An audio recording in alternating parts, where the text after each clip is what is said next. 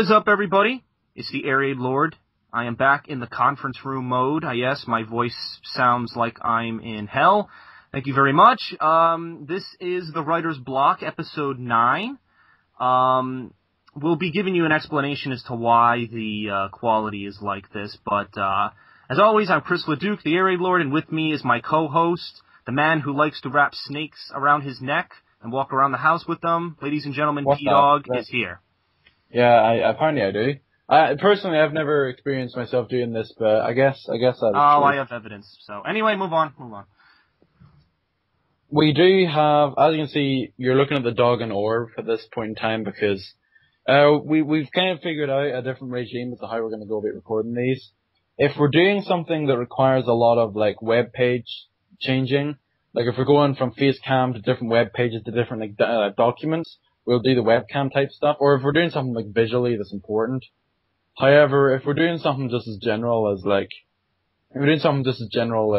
just something like this where we don't really have anything else planned, then we'll just do it audio wise. Because I mean, it's a bit easier to like get up than it is. Oh, not in that way, but it's easier to get it online to be a better way to put it. Yeah, basically, if Pete records it, he has to send the entire XSplit file to me, which takes a while. And he can't upload it really. I mean, I upload all the episodes on my channel, so it's not like he could upload it. And his internet isn't, the greatest and stuff. So, this is how we've done all the episodes so far. Me being in charge with the files and such, and I basically upload them. So we figured for this episode we just go back to the audio and stuff. Excuse me, I'm just putting my mic on a chair, but yeah, so we're going back to the old style. I apologize if my voice doesn't sound very pleasing, but it's the best we can do. The way I get my voice to sound really good is with the Elgato, and I chose a different film setting, so I can't really do that at the moment. So, yeah, no, that's all right. Okay, so the last episode we talked about dialogue and how to make your character interaction with something. And the character interactions believable, and now we're going to be talking about like the opposite end of the spectrum. Whenever no one's really speaking, and whenever more is your eyes telling the story than your ears, very much. And so we're going to be talking about cinematography, about setting, about how to set a scene. I know it's kind of a cliche saying, but it's how to set a scene, to be honest. And so basically, we're going to be trying out. Differences, as always, differences between books and movies. And then in addition to that, we're also going to be like talking about just general pointers if you're making either a screenplay or a novel and you want to excel better at your setting, I'll say. Yes. So basically, generally, setting is the means by which you present your story. I remember reading a book that I have, and basically the guy said it was like how to write a novel it was like one of those idiots guides, the idiots guides to doing stuff. So it was like the idiots guide to writing a book. Like I saw it in the bookstore, and it was when I was working on my first book, and I said, why not just try it out and see what the guy has to say.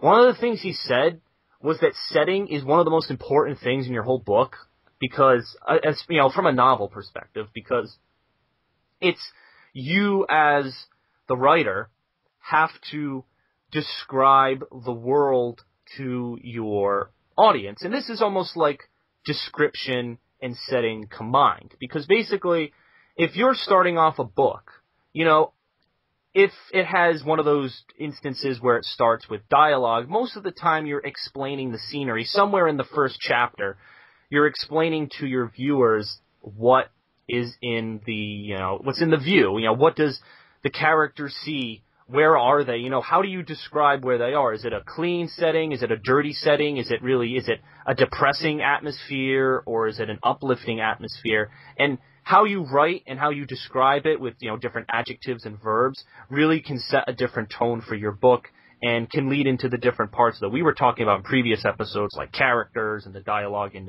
et cetera, et cetera. So setting is very important, and the guy in that book said that setting is the most important thing in a book.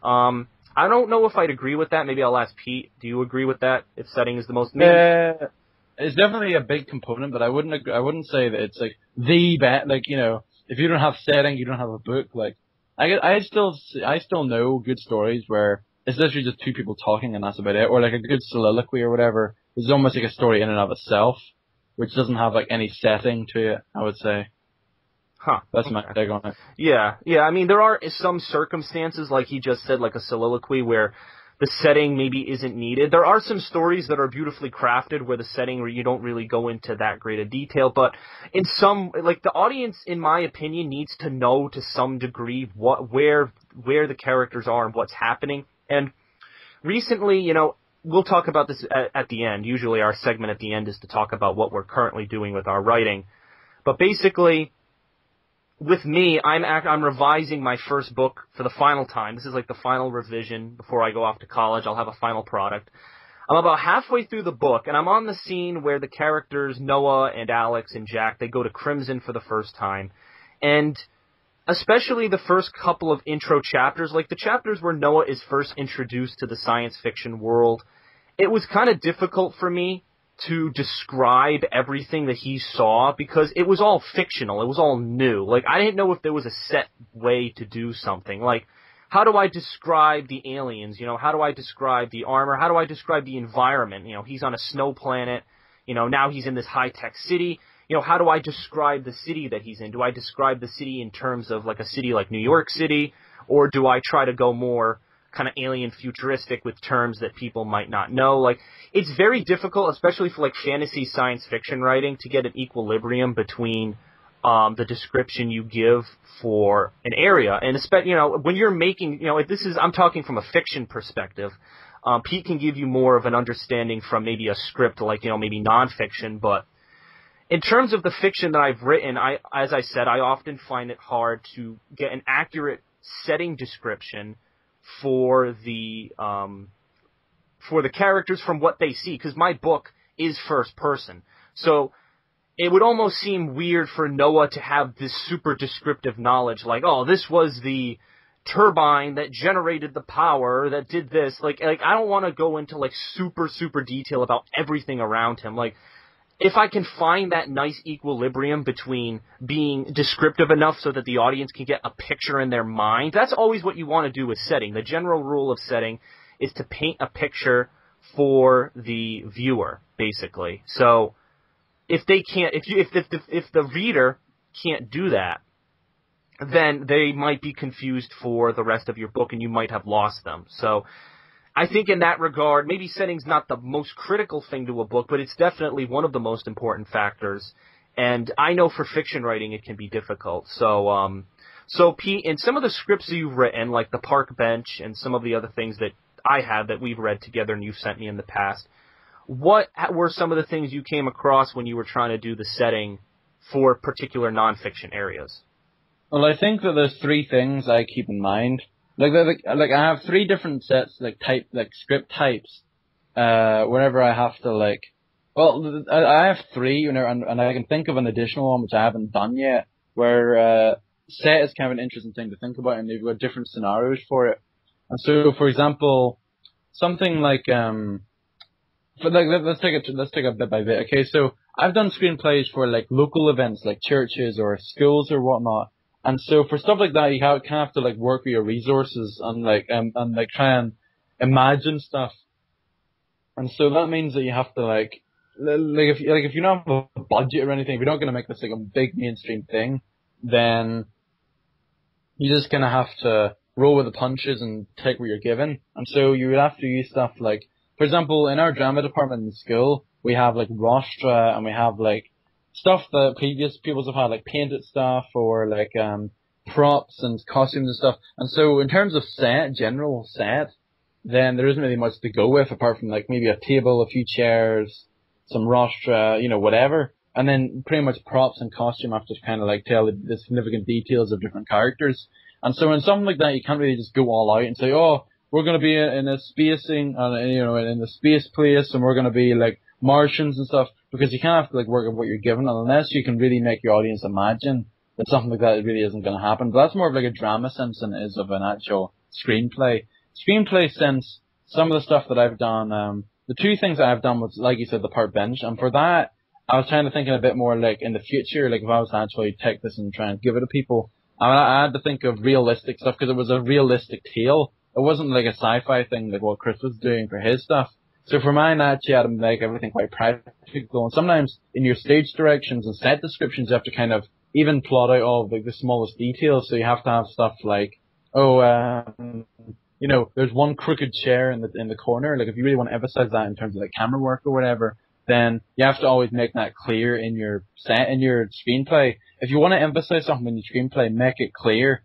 You know, like don't just say, oh, there's a few stuff here and there and everywhere, or else, you know, the director, whoever you're going to pass it to, you won't know what you want to emphasize on. Whereas if you specifically emphasize something, or even just blatantly say to the person, emphasize on the rocking chair in the corner or something like that, then they'll obviously know what they're doing. And so that could be good if you want to like tell a scene using cinematography, which I'll get to in later on in this episode. So cinematography is another big thing. That's a good example. So I have a question then. The scene that you set up with the chair in the drama sense, how would someone, if I were to write a book, like a fictional book, and I had a chair that was in the corner of a room that I wanted to emphasize to the reader because it's important for something maybe that happens or whatever, you know, how would that work? When I write, do I basically do another paragraph and basically say, you know, there was a peculiar chair in the corner that was that was shaded by the shadows. Do you mean in terms of just writing in your screenplay, like just jotting down stuff? Yeah, like written words. You wouldn't go full on paragraphic. You wouldn't go all, you know, author like. You would pretty much jot down like keynotes, like maybe like rocking chair, crooked, you know, like stained a bit, you know, emphasis, like something like that. It's a very key word, like boom, boom, boom, boom. You're not gonna like try and say, oh, there was something very suspicious about this rocking chair that caught in the corner of my eye. Like, you're not going to say anything like that because you're not writing enough.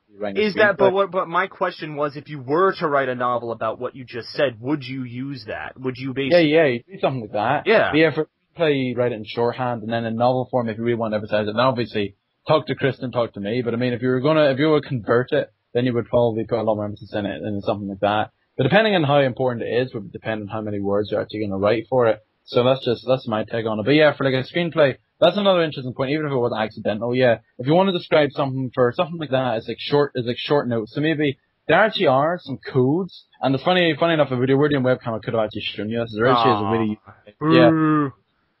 there are a load of like codes you can do, where shorthand isn't even quick enough, and you actually have like letters, literally. And so you would have like D for day, N for night, you know, like you do like the 24-hour clock, like this is 500 hours, you know, like day, you know, outside military camp, that would be like, you know, like shot outside military camp, medium shot, you know, want to get a bit of like the field in the background, want to get some marching soldiers in the front, but not emphasizing too much. But you would write that all in shorthand. So you might say something like medium shot, soldiers, you know, soldiers, quite small, you know, like just jot stuff like that down, and it's very quick to notice. And then you're not wasting time, you know, describing a load of stuff when really people like directors, unless you're directing it yourself, in which case you know what you want to write about. But if you're passing it on to the rest of your team, if you have it shorthand, then it'll be more general for them, and they can, you know, they can improvise or interpret things in the way they want to, and for all you know, they can come up with something quite magical that you didn't even think about beforehand.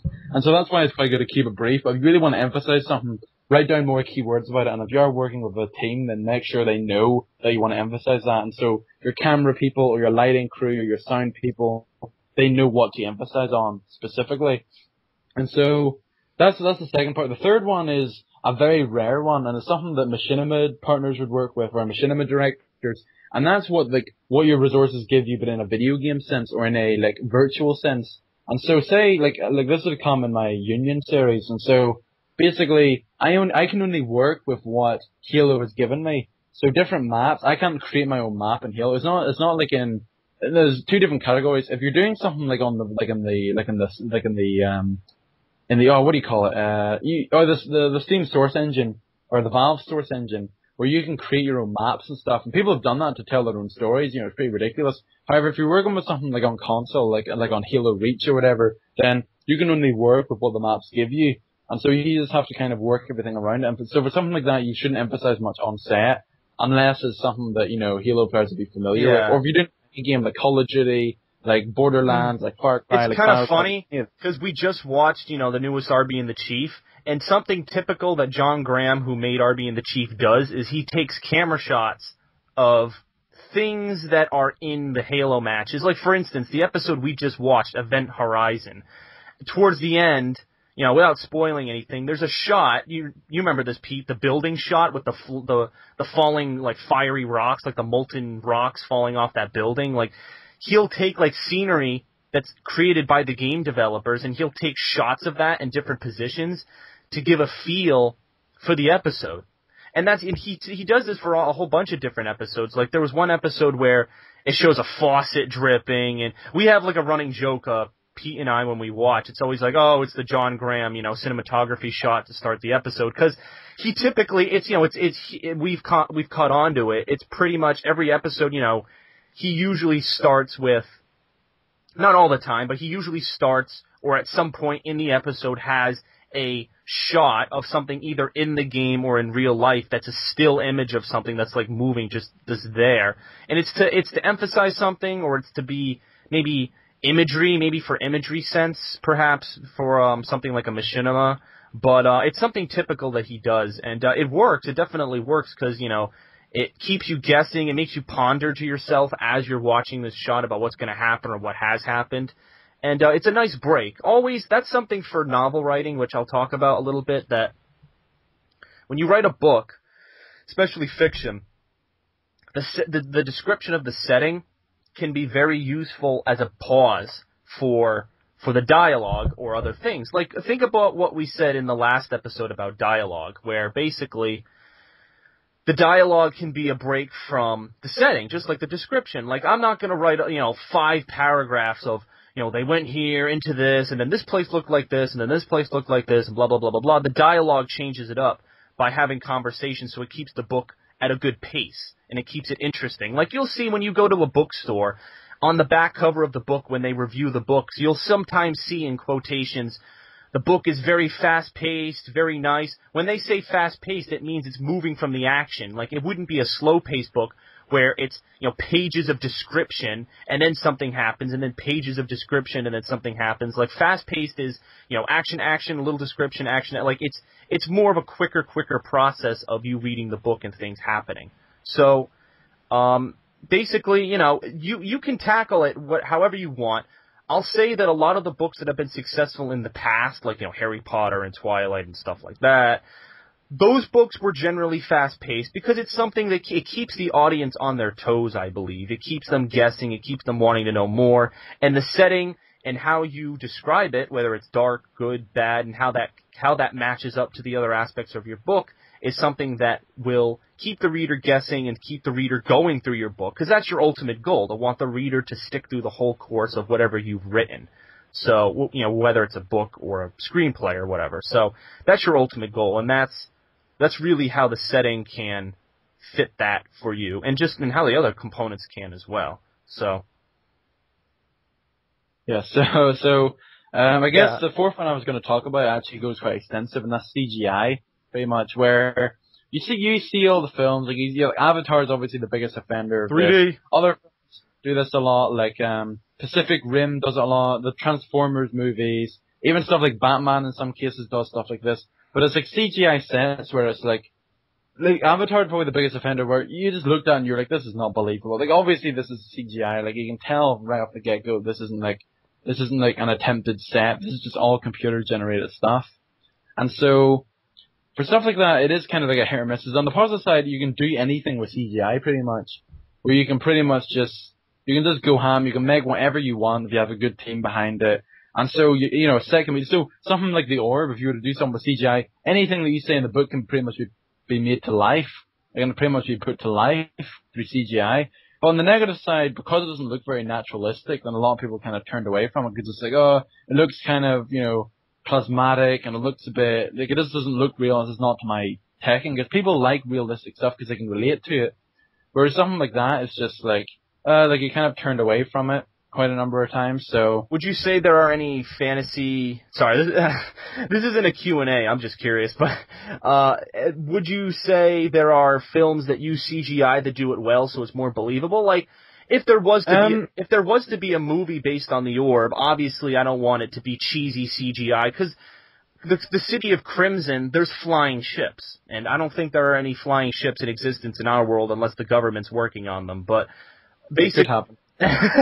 yeah, all that UFO shit. But basically, if you want to film a scene with flying ships and stuff, those don't exist. You're gonna have to make somehow computer generate it. So, is there a way to do it, spot on, or is there a right way of doing it, perhaps, That's the question. I think there's some stuff in, like, no, I know you're gonna be, like, gnash your teeth at this, but I think some stuff in, like, Harry Potter is done quite well in CGI, because they put, like, humanistic stuff, and they just make it, like, for example, the candles floating, like, in the diner, or wherever the heck it is, in the main big room, whenever the candles float, it's such a simple change, but it looks very natural. Because, and I'm pretty sure that that's all done, like the candles are done with CGI, it's not like on strings. And so, stuff like that, like it just looks it looks kind of natural and it kind of fits with it. And so I think if you put something that's natural normally, and then just, add a little twist to it. So, for example, your cars, you wouldn't just make them all plasmatic and, like electrodes coming out of them and stuff.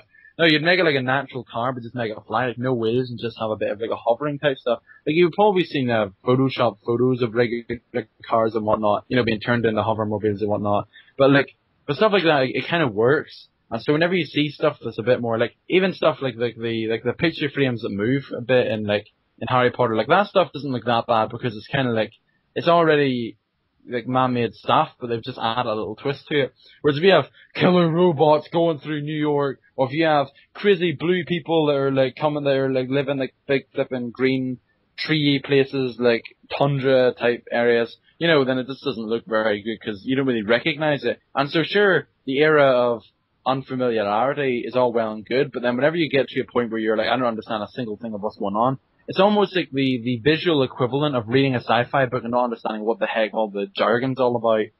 That's what I would pretty much be the equivalent to. If you look at a film and see just a load of stuff, like it hurts your eyes while looking at it, because you're like, there's so much stuff going on and the CGI is just very ugly. I have no idea what's going on, then... Yeah. What's a good example of a film that just goes way over the top with CGI? I'm trying to figure it out. Battleships. By far, Battleships. Oh my god. I think Michael Bay, of course. My dad... That ruined it, honestly. Like, Rihanna was bad enough, but that that film was just horrific bad. No, you know what? My dad's one critique. Sorry, I don't want to go too off topic, but my dad's biggest critique of Battleship. Did you watch Battleship, by the way? Yeah, I did. Okay.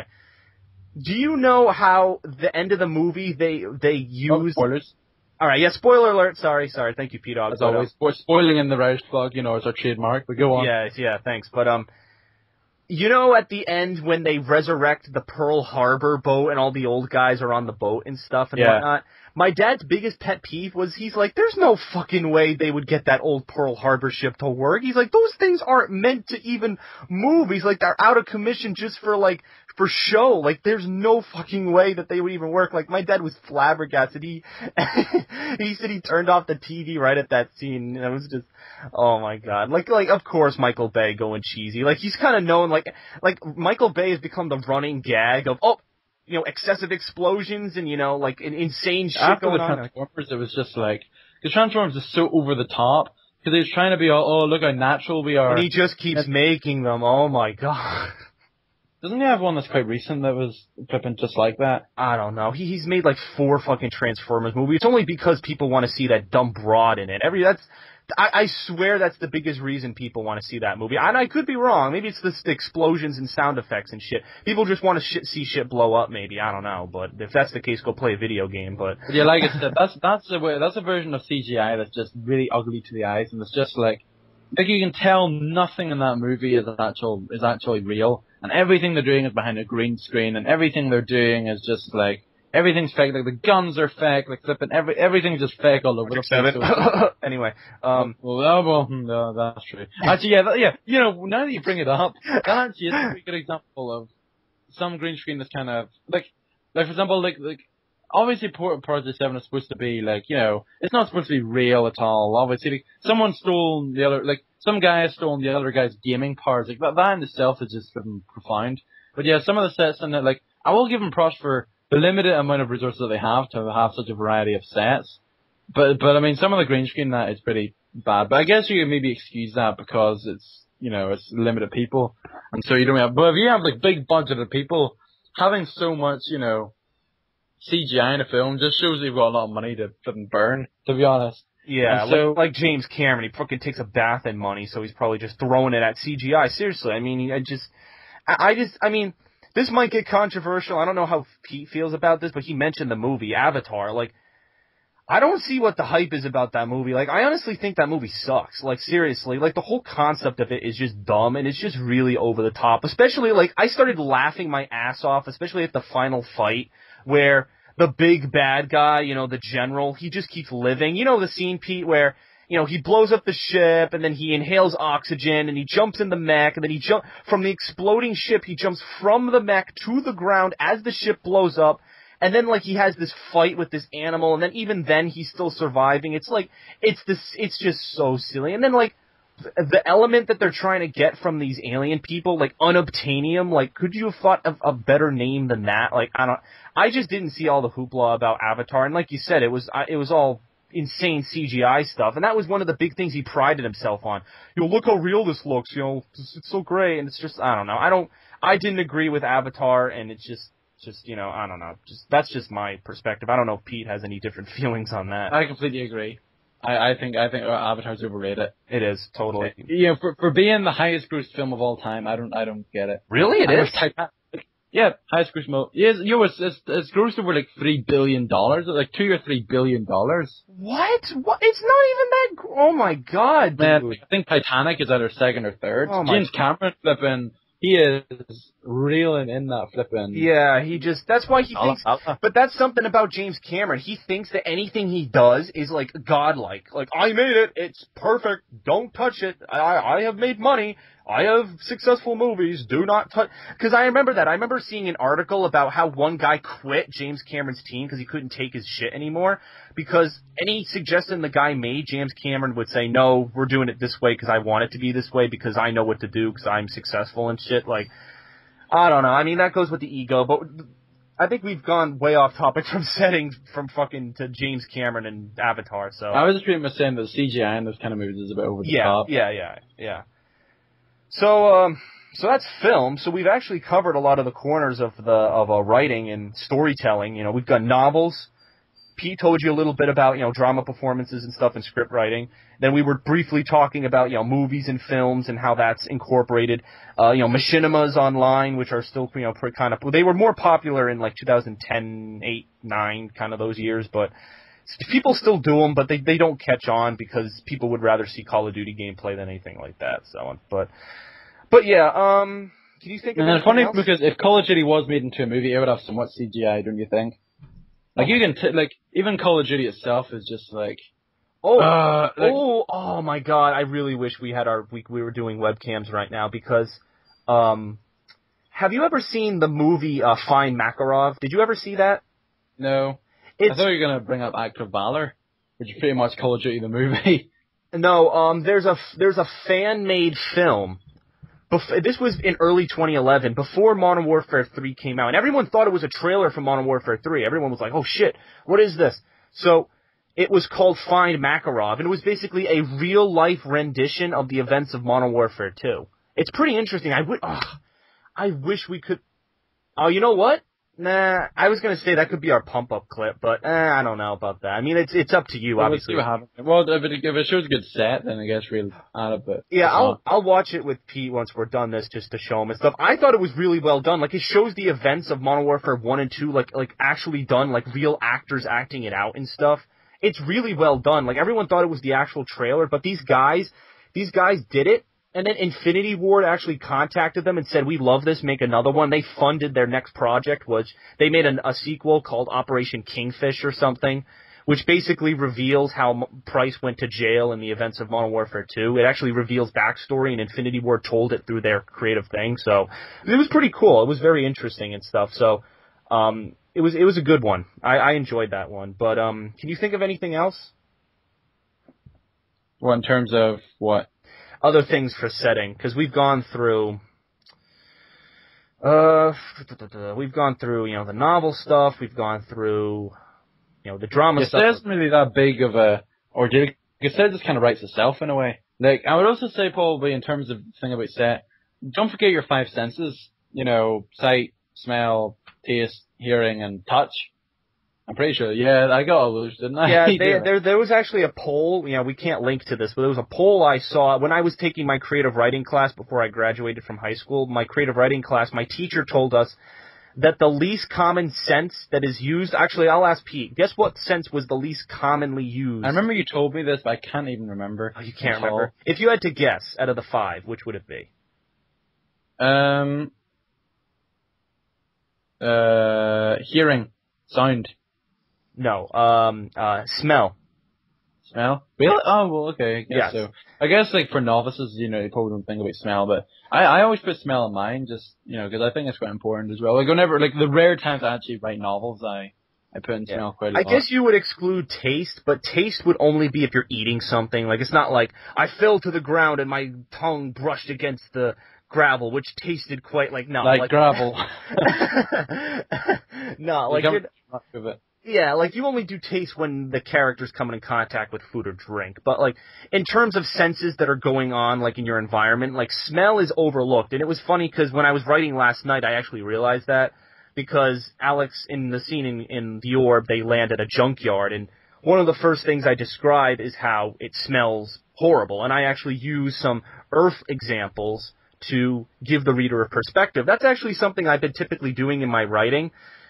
Since Noah is new to this science fiction universe, he compares this new world to his old world. So he'll say, like, oh, this vehicle looked like a snow speeder, but with this stuff and this stuff on it. Like, it almost, because it feels more natural to you. Like, I think that's why I like my book so much, and I think people would enjoy reading it, because it's not like many science fiction books where the main character, or if it's third person, where they assume that you know everything. Like, oh, you should know what the Goobalaba is because it's in the back of the book, and this is this alien thing, and this is this alien thing. Like, they expect you to know jargon about the whole alien world. Basically, in my book, Noah, it starts on Earth. It starts with something you're familiar with. You know, Noah going to school with friends, blah, blah, blah.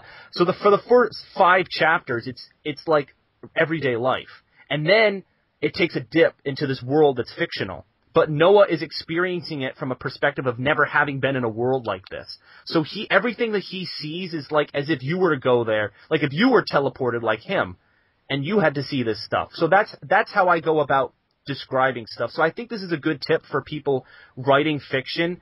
If it's first person or stuff, I think first person really is the greatest way to go, just in my personal opinion. We might talk about point of view in a future Writer's Block episode, but I like first person more because of all the things you can do from it, focusing on a single character. But I put you in the shoes of Noah, basically. You know, what would Noah feel? What would you feel if you were just thrown into some, you know, random, you know, fucking alien homeworld, and you're seeing all of these towers and spaceships and aliens? You know, what would you start with? Would you describe the atmosphere, you know, their color, you know, well, you know, what would you go for? And it's difficult for me to do that sometimes. Like, I have to really think very hard sometimes to get the words to kind of flow together. But most of the time I can get a good product, and it does come out very nicely and stuff. And it takes practice, just as we've said with previous Writer's Block episodes. None of this stuff generally comes instantaneous. It's not like you're going to start writing and say, oh, I know the perfect way to describe this place. Like, you know, that really never happens. It's very rare, and usually you're revising your work constantly, so that's really not going to happen that often and such. So just keep that in mind when you do setting. Setting is important. If you don't give enough description about a setting, it could catch the reader off guard. Just like Pete said, in some cases it's not critical to a work, but it's still a necessary component. So. And also, like, a lot of people would change their setting, like, you just add little stuff to your setting, like, every once in a while. So if you ever go back and read what you said about setting, you'd be like, oh, you know, maybe I can describe something else that happened, or maybe you have a brainstorm, your brain whiz, you're like, whoa, I just remembered I can talk about this, or this, you know, blah, blah, blah. So stuff like that can, like, help out as well. So just don't be afraid to, like, go back to your work and change stuff about set, you know, it's a recurring thing. Like Chris has said, you're not just gonna wake up and know everything about your set. You know, you gotta, like, you know, take it as it is and roll with the punches and stuff. And then it'll get a lot better as time progresses, I'm sure. So, there you go, I guess.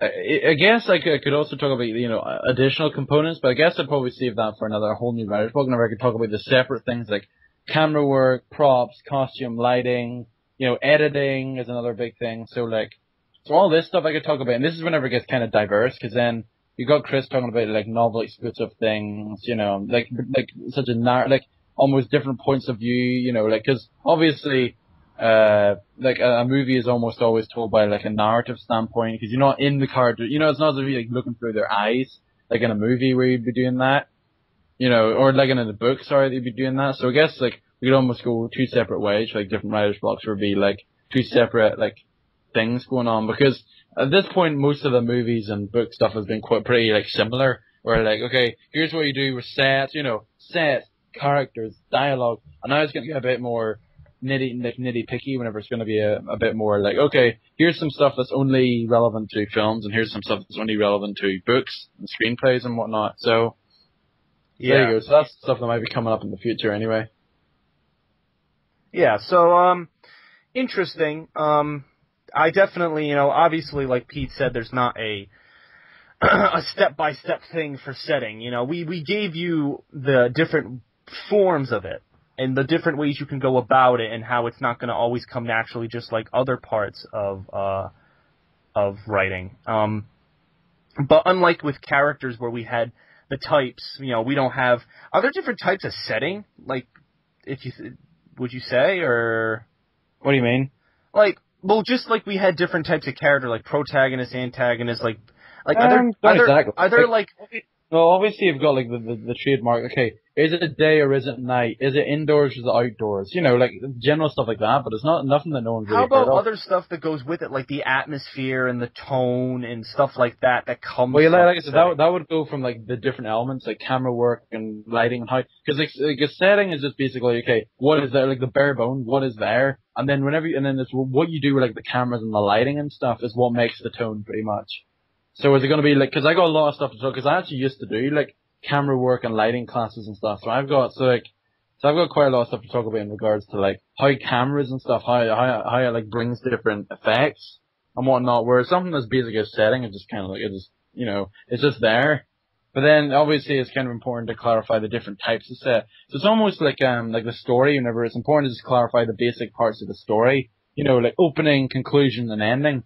And then to go into more detail later on, it's important to notice, pretty much. Yeah. So totally, yeah.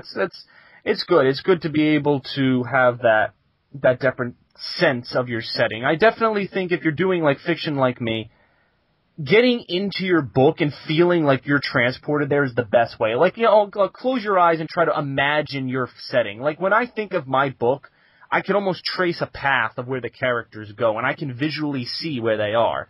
So that's why when you hear writers saying, when a writer sees a movie rendition of their book, they say to themselves, "Oh, that's not how I envisioned it," because it's the director who picked it up and gave their spin on it. So when you think to yourself, "Oh, this is how I envisioned it," that's not how they envisioned it and such. So there can be clashes sometimes with that, and we talked about, I think in the last episode, many cases where the movie, actually we talked about this in the Matt Guyan interview, when like the book, like what books are bad being rendered from movies, movies to books and stuff like that whole thing and such.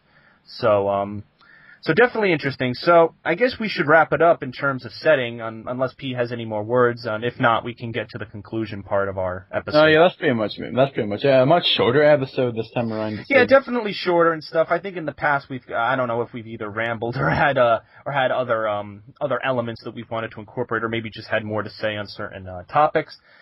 Next week is a special episode, everybody. Next week, 10 episodes in. Yes, this is the 10th episode special of the Writer's Block. We've been doing this not for 10 weeks, but 10 episodes, because we took a hiatus during the spring because Pete had exams and stuff, and I was graduating, so we kind of had to take a hiatus for the events that were going on in our lives. But obviously, over the summer, we've been free, and we've had time to actually pump out these episodes quite consistently. So episode 10 is coming out next week. And we are basically, the premise of episode 10 is a very interesting one. It's basically, we are going to be looking at our works I know we've talked about our works in practically every single Writer's Block episode. I've talked about my book, TheAireaidLord, many times. Pete's mentioned, the Union series that he has written, some of it, and then in some of his older works, like the Park Bench and stuff like that, he's done in drama class and school and other stuff like that. We are actually going to be delving in. We will be using the webcam next week, so don't worry if some people are upset, crying face because you didn't get to see our beautiful faces. We'll be back next week. Don't worry. We're going to do it for the 10th episode special, where we will be, and with XSplit, it's going to be easier where Pete can link to different pages. We can actually see on the screen, and you guys can go along with us and actually kind of critique with us. And what we're going to do is we're going to critique parts of our works using all of the things that we've talked about in the past. So, characters, dialogue, setting, all, protagonist, antagonist, the beginning, middle, end of a story, like all of that stuff.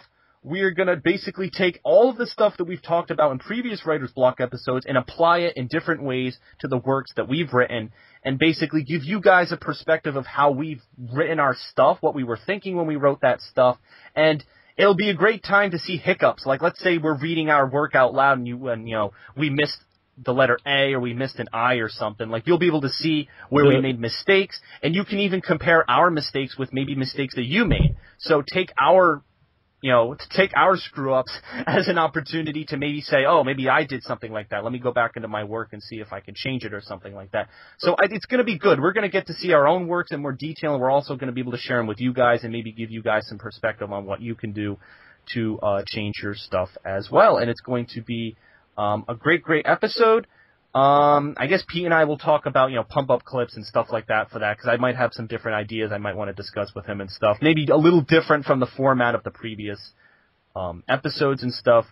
But nonetheless, pretty good. 10 episodes, really, I think another thing we'll do on our 10th episode is a recap of what we've done in the previous 9. Not spend the whole episode talking about what we've done in those episodes, but maybe just generally say, how it started, stuff like that. Like, basically give the brief history of the Writer's Block up until now. The interview we did and stuff like that. Was the interview a success or not, which we might talk about a little bit. So we'll go into all of that great stuff and stuff. So, Pete, if you have any closing words, I'll close it out if you don't, I'm pretty much set, to be honest. Do you have any updates on? Usually we do this. Yeah, no, I don't have any updates. No. You know what we totally forgot about? You remember our idea where you would write something in novel form and I would write something in script form? Remember, we totally forgot about that. Sorry? Were you saying something there? Because apparently your mic was cutting out there. It was? Yeah. Oh. No, what I said was, did you hear the idea about, or do you remember the idea that we had where we were going to write something in the different form? Like, you would do novel. Oh, yeah. Oh, yeah. Well, yeah, we could do that at some point, I guess. Yeah, well, I posed that in March, I believe, and so it's been, but we've just been, we've been busy with other stuff and whatnot. Even during the summer, I know it's hard to believe, but, there's, other stuff that we kind of want to just, like, get done and stuff like that and whatnot, so it's, yeah. It's whatever, so, alright, so Pete, if you want to plug yourself or whatever you want to do at the end of this episode. Alright, yeah, usual stuff, YouTube/PeteOak, where I'm uploading Jack videos, pretty much. Yep. A lot of my fans have been interested in that. I know you guys have been messaging me and stuff about that. Yeah, Pete I don't know, last night, for the first time, he actually uploaded two in a row in a night, which is impressive for, how slow his internet is. Something I posed to him was maybe doing that format for 2 days during the week, so maybe have 4 Jack videos, each week, so that if he did that, he might beat the game by, I don't know. I'm not sure, but he'll at least beat the first game. I'll get it done at some point. I'll get it done by this year, probably. This year or this summer? This year or this summer? This year. But no, hopefully this summer. Yeah, I'll probably be this summer. Yeah, the first one. I mean, obviously, you're not going to beat all 3 during the summer. I'd say, at least if you can beat the first one by the summer, then that would be, preferred. Suffice. Yeah, so that would be suffice. And I think my fans would would enjoy that and stuff. I think leaving it off at a cliffhanger once you go back to school and stuff would be would be a ball breaker for a lot of people. People are like, oh no, what happened? But anyway, you know, my channel, youtube.com/TheAireaidLord. You're on it, obviously, if you haven't subscribed or not. I believe I made this a show. There's also TheAireaidLord.com where I put all these episodes up in an organized format. There's a section on the website called the Writer's Block where you can check out our stuff. And all the episodes are organized. There's a playlist of the Writer's Block on my channel and Pete's channel. And yep, that's pretty much it. So thank you guys for watching. Episode 9 setting, and we will see you for the 10th episode special next week. Yes. So we'll see you then, I guess. Yeah, see you then. Woo! Yeah.